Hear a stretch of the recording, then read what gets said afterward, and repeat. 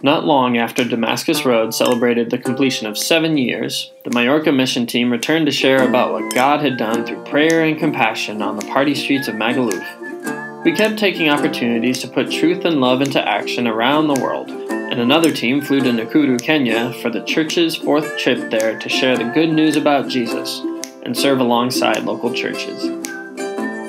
Back in Maastricht, we continued our summer Sunday tradition of learning from multiple speakers from within the church, because we valued the diversity and the development of teachers in our family. An enthusiastic group of our helpers and children gave a boost to the vacation Bible school in nearby Hoensbroek, where they sang, danced, played, and grew in knowledge about our Creator.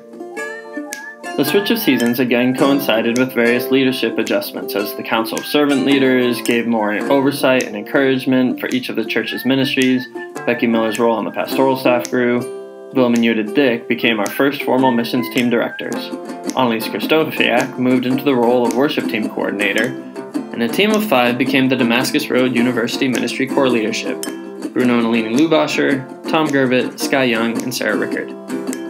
Drum started the new school year with a focus on the Holy Spirit, and they reached out to new uni students with an income table and lunches after church.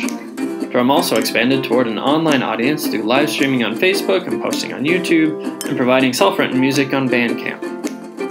Small groups remained an integral part of connecting people within the church. We had groups for students, preteens, high school and university, and adult groups, with English and Dutch options for the youngest and oldest age groups. Our small group leader trainings throughout the fall and winter focus on following the Apostle Paul's example of pastoring.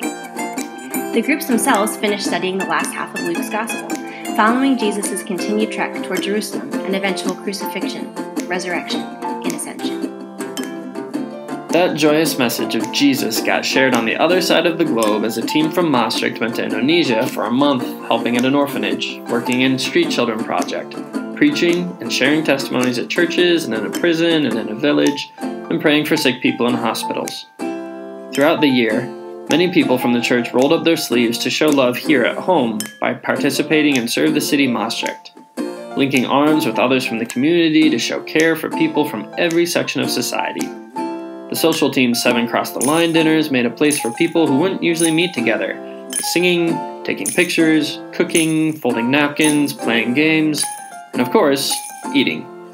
The practical team arranged neighborhood days around the city for volunteers to help complete hands-on tasks for residents. Our church's food package team provided food and house supplies and other helps to about 20 households monthly. They worked hard raising money with food fundraisers, flea markets, and garage sales, and selling calendars. The impact programs for collecting food at Porta Mozana, St. Martin's Collegia, and UWC Maastricht provided a major boost of supplies, and the team had the privilege in November of giving a guest lesson to Porta Mozana students, making them aware of poverty in their own city. We participated with other area churches in the A21 March for Freedom. Music is a special way of connecting with God, and on top of the church's worship night in November, Drum held worship nights among the students each month, giving attention to spending time in God's presence. But Drum also wanted to help people get out of their normal routines, for example through the fall breakaway, and also to get on the streets to share about Jesus through flyering, giving away coffee, and just going where the Holy Spirit led. Before Christmas, Drum gave away Bibles on Unslie for Vrouwenplein. The church held a service on Christmas Eve, celebrating once again the promised one who came as a baby to give us life and unite us with the Father. Communication with our Heavenly Father, prayer, will always be foundational to what we do. We continued praying together before, during, and after our Sunday meetings, as well as in the small groups and ministry teams. We had all-night prayer meetings the last Friday of each month. The new year started with a prayer meeting again up on the St. Petersberg, and January marked the restart of regular prayer meetings there twice a month. In March, we did a prayer walk across the border in Kana, Belgium, a city that had seen an increase in suicides. In addition to prayer, we give significant attention to the Bible. In 2018, we seek to be well-versed, going through the story of the whole Bible with videos on Sundays, as well as weekly blog posts on the city. Along with caring for people's spiritual needs, our church cares about meeting people's emotional, mental health, and physical needs. The care team, which formed in 2017, continued to develop themselves, such as through a training in February with Stichting Mana, as they provide care and support for those who request it. Drum also focused on mental health with a special event.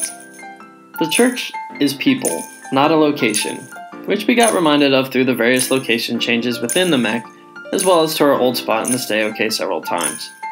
We also sent mission teams to familiar locations for our church.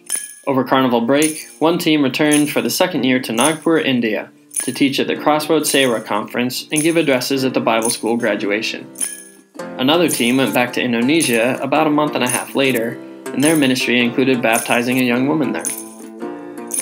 Our church's monthly practice of another sacrament, the Lord's Supper, can be, well, different. Sometimes we rip and dip individually, sometimes we take the bread and fruit of the vine corporately, or walk around with trays and hug each other, or serve each other one-on-one. The method is less important than the remembrance, much like at Easter, the annual remembrance of Jesus' death, entombment, and victory over the grave. As a special touch, singers of Damascus Road formed a choir to sing for that day. Around Easter, we added a new small group Bible study in the nearby German city of Aachen, as our church started its sermon and Bible study series titled Echoes in Thunder. The series focused on how Jesus changed the Apostle John's life, and how John echoed those life lessons in his gospel and letters now recorded in the Bible. The small group leader trainings followed on the same theme of John's writings. Though 2 drum leaders had moved away at the end of 2017, the 3 remaining leaders continued their work through the spring semester, with much the same emphasis through drum nights, outreach, and a spring breakaway. The Holy Spirit remained the leading topic in a YouTube video series Tom developed.